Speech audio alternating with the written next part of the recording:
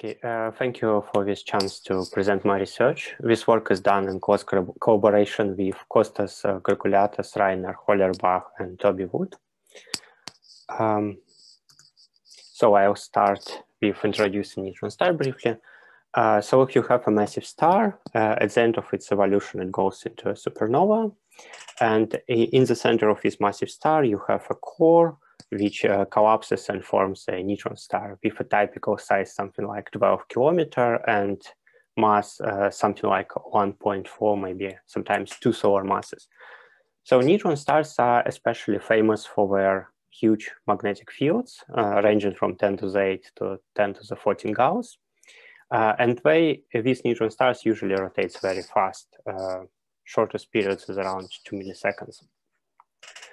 So if you observe isolated neutron star, usually you can measure period and period derivative, and these quantities gives you some information about strength of the toroidal dipolar magnetic field.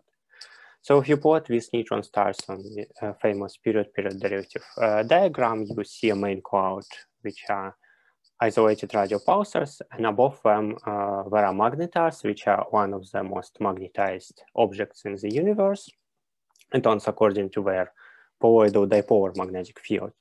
We also demonstrate a range of different phenomena, such as flashes, outbursts, which are probably related to their magnetic fields. Also magnetic fields hidden in the crust, in the sense it could be a strong toroidal magnetic field or small-scale toroidal magnetic fields.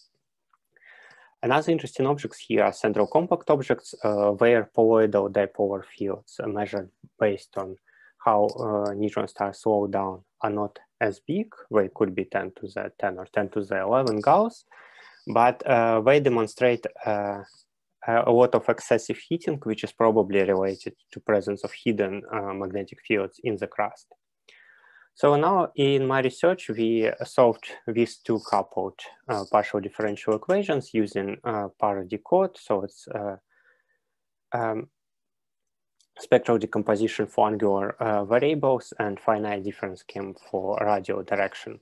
The first equation is a magnetic induction equation. On the right-hand side, there are 3 terms. The last term is simply a decay of the magnetic field due to the ohmic losses, because crust of the neutron star has a finite conductivity.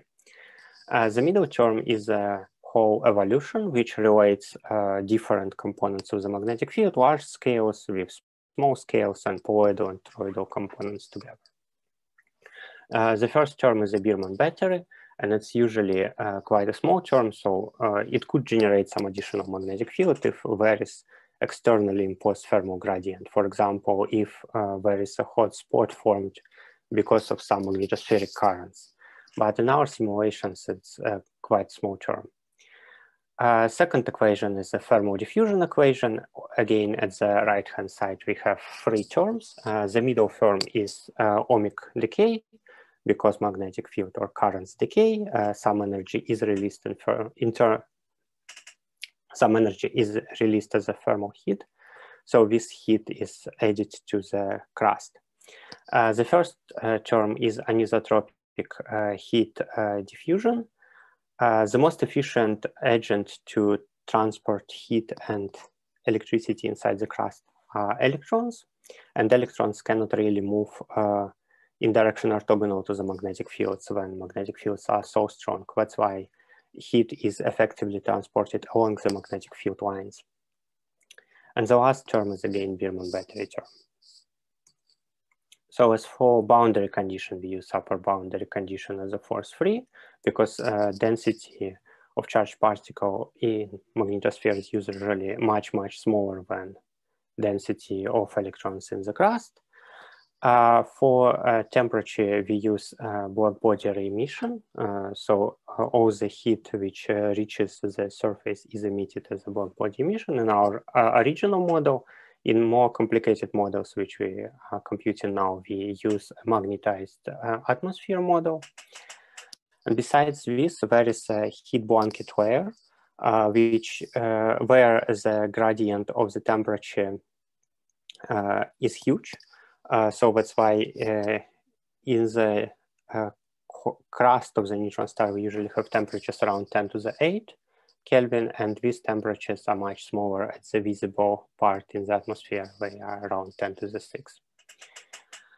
So for the lower boundary condition, we use Meissner condition. So magnetic field, we assume that magnetic field was expelled from the core.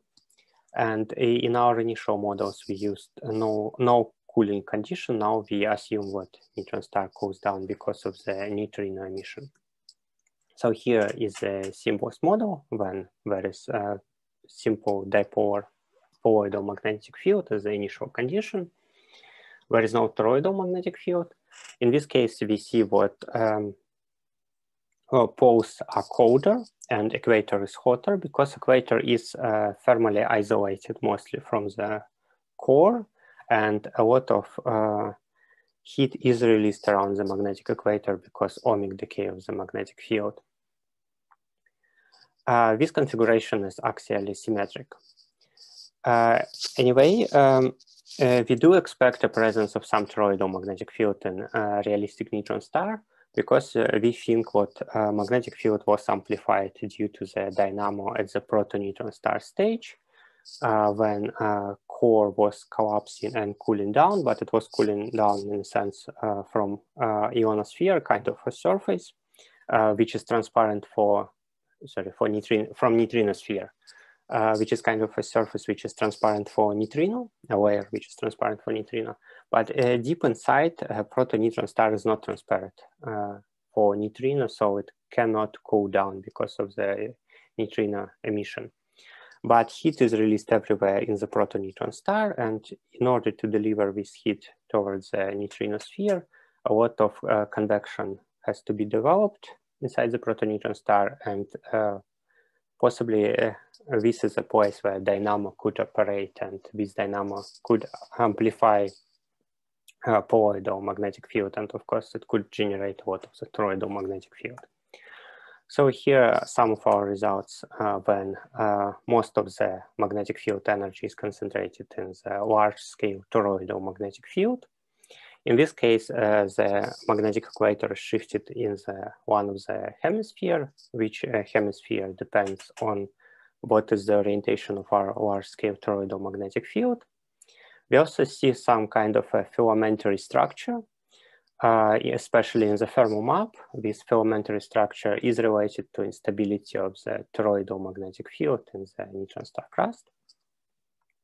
Still, this hot region, it's quite large and it's mostly axially symmetric.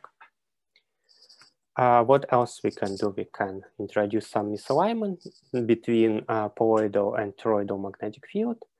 In this case, we form a single hot spot, which is quite small. Of course, we still see a lot of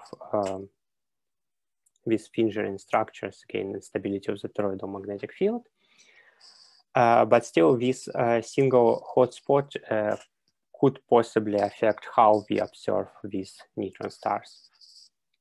And of course, in order to say anything about what would be an observation of such a neutron star, we need to model how observation is performed.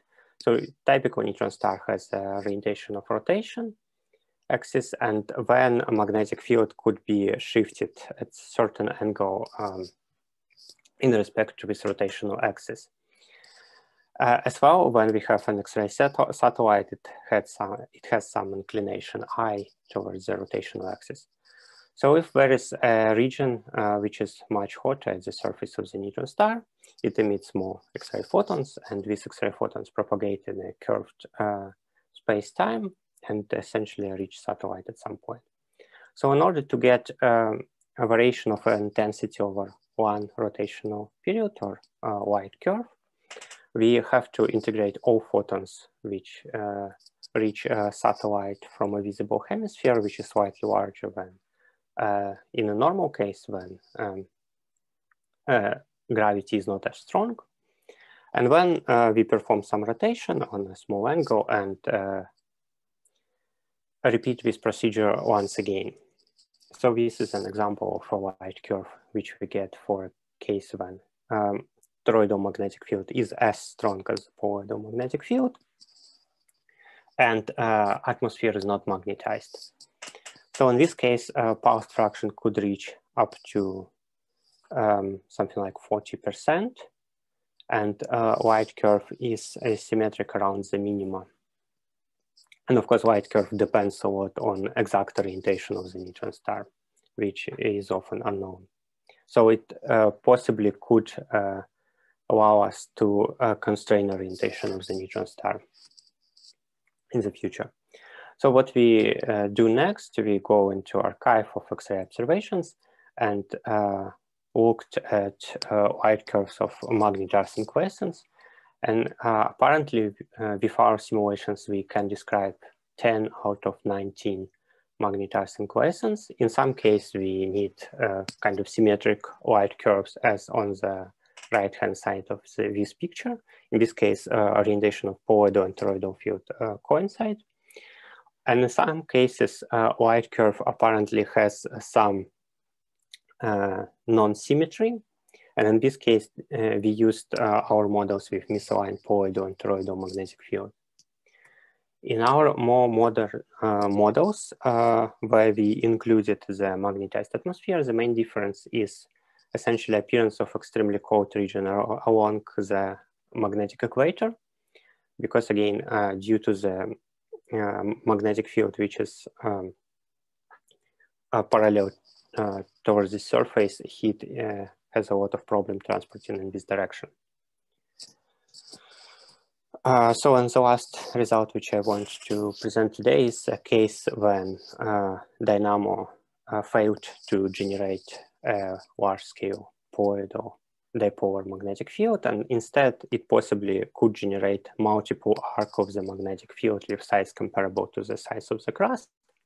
So a small-scale multipolar magnetic field. We also performed numerical simulations for magneto-thermal evolution, and in this case, we see what a neutron star surface is patchy, and at any given orientation, we see multiple patches of the hot and cold surface. So it means that if we try to prepare a light curve for this neutron star, we cannot really get a large pulse fraction or large amplitude of these variations in intensity. And this is quite similar to what is observed in central compact objects, because for multiple central compact objects, this amplitude is really restricted by 10 or 5%. So overall, our simulations for magneto-thermal evolution of the neutron star are in qualitative and quantitative agreement with modern observations of magnetars and quiescence. And stochastic magnetic field configurations, which we studied, could describe some central compact objects.